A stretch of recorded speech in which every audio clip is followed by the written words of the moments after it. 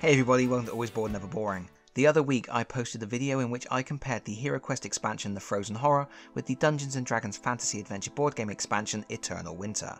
The two expansions are quite similar in many regards, so I thought it would be fun to put them in a head-to-head battle to see which would emerge victorious. If you missed that video, you might want to check it out. Just remember, it's all for fun. Both expansions are great extensions of wonderful games.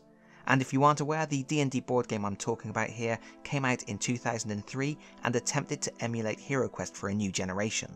It only ever had 2 expansions, and it never even had a proper retail release in North America, so it isn't a game that has ingrained itself in the hobby in the same way that HeroQuest has. Nevertheless, it remains a fine example of an accessible and enjoyable dungeon crawl suitable for all ages, and the expansions for the game are very much in demand. Fortunately, thanks to the generosity of subscriber Tony Barber, I have a copy of Forbidden Forest, the second expansion for the Dungeons & Dragons board game, so once again I am going to pit Dungeons & Dragons against HeroQuest to see which will emerge victorious.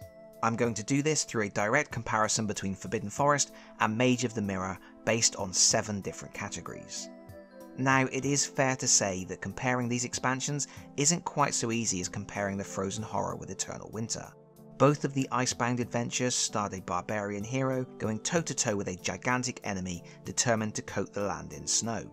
The Mage of the Mirror and Forbidden Forest just don't share that kind of DNA. However, that's not to say there are no parallels. Both expansions feature heroes with magical abilities. They both involve exploring verdant lands populated with foes you would commonly associate with nature. Both feature enemy forces comprising a mix of elite soldiers and wild animals, and both feature a rogue sibling who has turned to the dark side and must be stopped at all costs. Sure, you have to tilt your head slightly and squint a bit, but they still feel like they have more than a passing resemblance to me. So what the heck, let's throw down. Category 1. The plot. The plot for the Mage of the Mirror is as simple as it gets. The young elf princess Melandriel has been kidnapped, and her mother Queen Terelia has received a ransom note from her sister, the Archmage Sinestra. The note demands Terelia abdicates and turns over her power to Sinestra. Terelia isn't keen, so she's searching for an elven warrior brave enough to lead a rescue mission. This warrior must first prove themselves in a series of solo quests before finally attempting the rescue of the princess. The story hints that Zargon is behind Sinestra's plan, but it doesn't get any more complicated than that, and the way the plot progresses from mission to mission is straightforward with no dramatic revelations. In brief, trying not to spoil anything, your heroes perform a number of side quests, fetching MacGuffins and freeing allies before venturing into Sinestra's castle, where you will play through a series of linked quests, charting your efforts to explore the castle and locate the kidnapped princess. It is worth pointing out that at the time of making this video, we are excitedly awaiting a brand new HeroQuest expansion called Rise of the Dreadmoon, which Hasbro have strongly hinted will tie into the plot of the Mage of the Mirror and also the backstory of another elven character, the rogue heir of Elathorn. This new expansion looks like it will take the events of this expansion and spin them into a larger narrative of political upheaval and betrayal. And that's incredibly exciting, but it also isn't really relevant to an analysis of the plot of this expansion as a standalone product. So, for the purposes of this video, Mage of the Mirror is just a straightforward story about rescuing a princess. And how does the plot of the Forbidden Forest fare in comparison? Frankly, it's in a different league. Warning, there are minor spoilers ahead here, although I think most people would be able to instantly figure out what's going on anyway. The plot revolves around twin druids Elwick and Orwick. Together with the original heroes from the core game, they ventured into the Forbidden Forest to banish evil and restore the rule of nature. And when their work was done, the druids made their homes beside the forest and Elwick even got married. However, word spread that the druids were wealthy from their youthful endeavours, and one day when the druids were away from home, brigands burned down the druids' home with Elwick's wife and children trapped inside. When Elwick discovered what had happened, he fled into the forest and his brother never saw him again. But now there are whispers of a crazed hermit in the forest consorting with snake-like demons and spreading terror through the land. Orwick sends for his friends for help, and this is where the adventure begins. They set off together into the forest. Now that already is a great setup, and surprisingly dark for a children's game. Elwick's family being burned alive is incredibly unpleasant, but the expansion continues to weave a much more nuanced narrative. Although the heroes are travelling with Orwick, the first 2 adventures represent a flashback as the heroes sit around a campfire talking about the first time they cleared the Forest of Evil. In those 2 missions, Orwick isn't present and instead Elwick is part of the team. It is only once you get to mission 3 that you are once more in the present time and Orwick becomes a playable character. And really, that's a lovely little twist on this kind of adventure. It helps to contextualize the group and their relationships. You aren't just being told that once they all fought together to rid the forest of evil, you get to play out that adventure for yourself.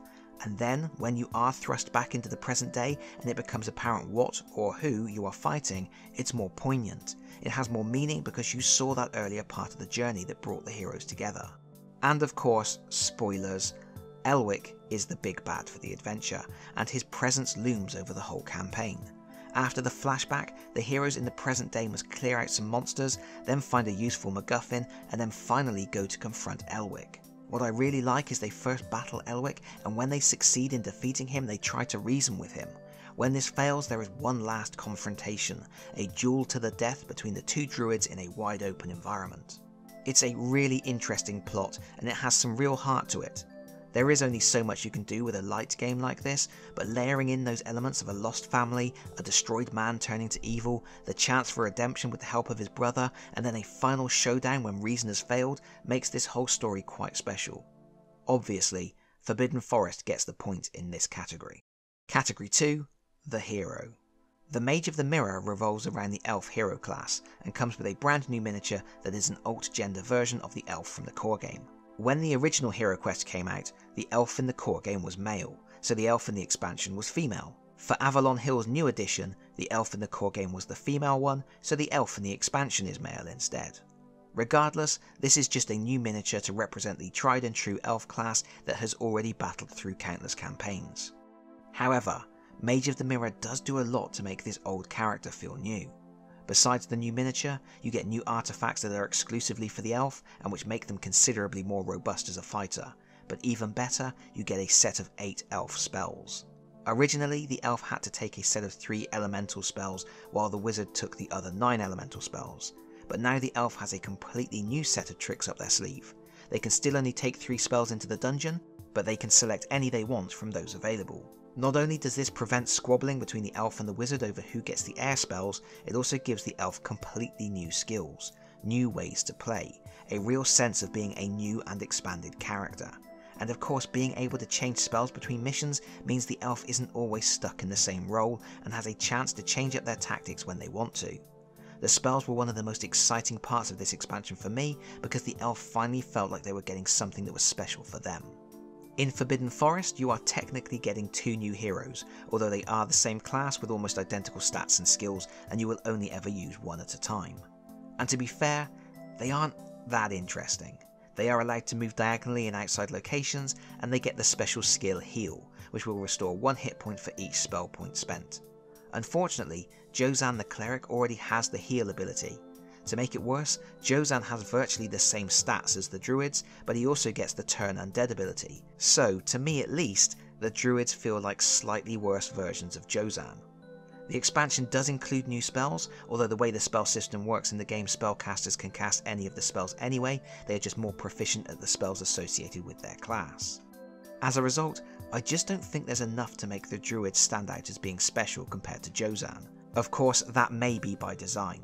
You must take a druid in your team for all of the quests in this campaign, which means you have to drop one of your series regulars, and Jozan is the obvious choice for an early bath, especially considering the lack of undead enemies in this campaign. But even so, I would have liked a little more from the druids. Because Mage of the Mirror does so much to refresh the elf class and doesn't force you to drop one of your other favourite characters from the team, I'm going to have to give this point to HeroQuest. Category 3, the environment. To be honest, Mage of the Mirror doesn't do a whole lot to make you feel like you're in an elven kingdom, although who am I to say what an elven kingdom should look like? Naturally, the missions all play out over the original HeroQuest board, so you are going to be seeing the same room layouts, the same corridors, the same dank dungeons. The original release of the expansion did very little to try to make the environment feel new and unique. It included a single board overlay depicting Sinestra's inner sanctum on one side and a somewhat out of place quicksand room on the reverse. And that was it. Avalon Hill perhaps felt the expansion was lacking in that regard, so for the new edition they included a lot of plastic furniture with a distinctly elvish design. But the furniture is still just the same stuff from the core game, bookcases, fireplaces, altars and treasure chests, just a bit fancier. As a result, while HeroQuest always does a great job of making you feel like you are adventuring in a claustrophobic dungeon, there is nothing here to make these claustrophobic dungeons feel different. I would have really enjoyed seeing some overlays that created outside locations, courtyards, gardens, wooded glades, anything to give more of a sense of this being part of an elven land. Conversely, Forbidden Forest does a lot more to make you feel like you are in a new location. You get 2 new double-sided map boards featuring outdoor locations, overgrown ruins and babbling streams spanned with rickety wooden bridges. The core game already included some trees to add to outdoor environments to block movement and line of sight, and this expansion adds to that with some bushes that block movement for most characters and enemies. The stream becomes an environmental hazard, as moving into a water space costs 2 movement points instead of 1, and the wide open spaces create a different feel to the more confined dungeons that feature prominently in the core game missions. There are also thematic traps to fall foul of. Overall, Forbidden Forest does much more to make this feel like an adventure happening in a completely different place to your previous adventures, and that means it gets the point in this category. Category 4, the enemies. As your heroes are invading the fortress of an evil elf, it stands to reason that many of the new enemies in Mage of the Mirror are elves. There are 4 sword-wielding elves and 4 armed with bows. These enemies don't have any special rules as such, but enemies that attack at range aren't common in HeroQuest, so the new archers do pose a new sort of challenge to overcome. The expansion also includes 4 ogres, which don't have any special rules, but which are very tough to kill. I love the look of the ogres, but I can't help feeling they seem a little out of place here. Then there are 3 giant wolves. Giant wolves are tough and fast. They are so large they fill 2 spaces, and they can attack diagonally, meaning they have a kill zone of 10 squares. As a result, they're quite frightening to deal with. Additionally, in one mission the giant wolves are actually werewolves, and if they inflict damage on the hero they can pass on the curse of lycanthropy. That's pretty neat.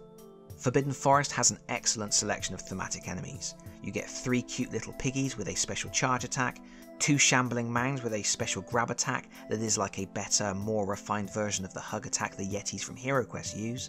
There are 2 wonderful owlbears who also have the grab attack, and then you get 3 Yuan-Ti half-bloods, one of which you will also use to represent an abomination as an extra boss level villain. The Yuan-Ti look cool as heck, and they have a nasty poison attack that can bypass a hero's armour. Overall, the Mage of the Mirror gets bonus marks for including werewolves, my favourite nightmarish beastie, and I do like the fact elves were included as enemies. It does feel a bit icky beating them up. Forbidden Forest, meanwhile, has awesome owlbears and piggies. It's all good. I'm calling this category a draw. Half a point each. Category 5, the boss. The final boss in the Mage of the Mirror is Sinestra, who is your run-of-the-mill evil sorceress. Her mind value is such she can shrug off most magical attacks, and she's no slouch in a fight, but her real strength is in knowing a lot of spells. She also has a decent entourage of assistants to protect her.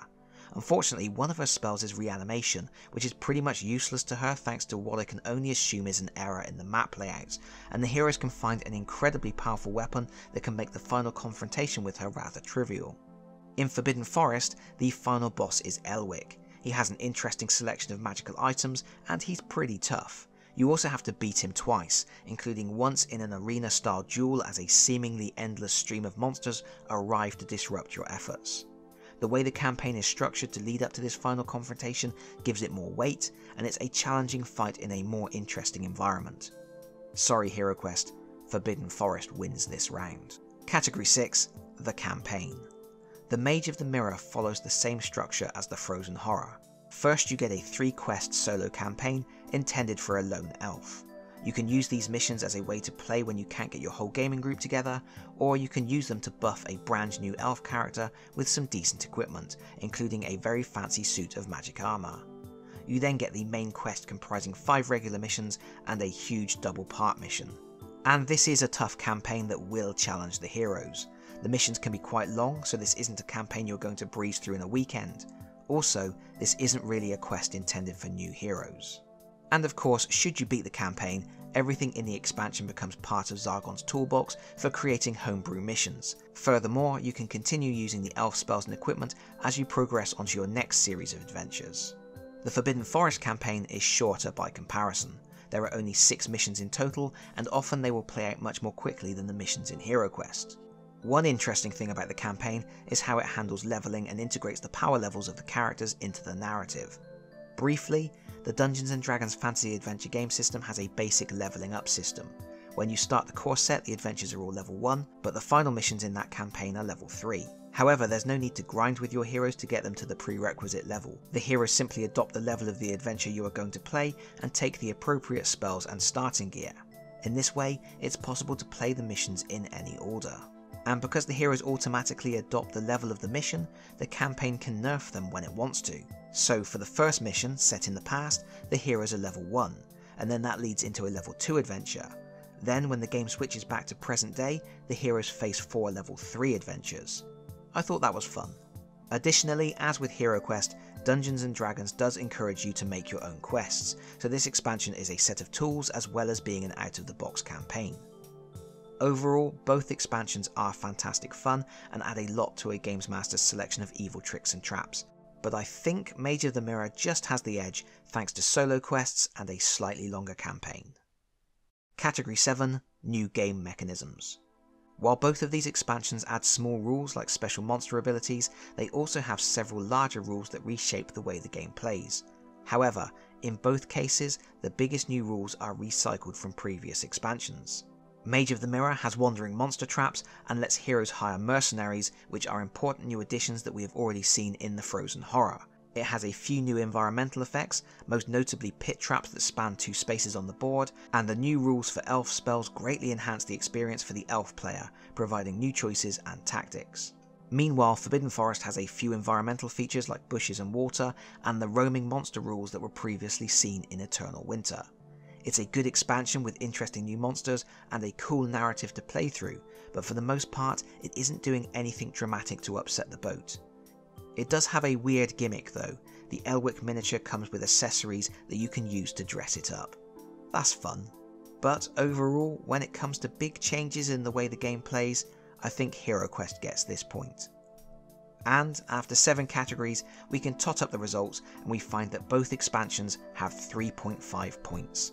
It's a draw, which means, as the judge, I get to make the final decision on who wins, and I'm giving it to HeroQuest. Because werewolves.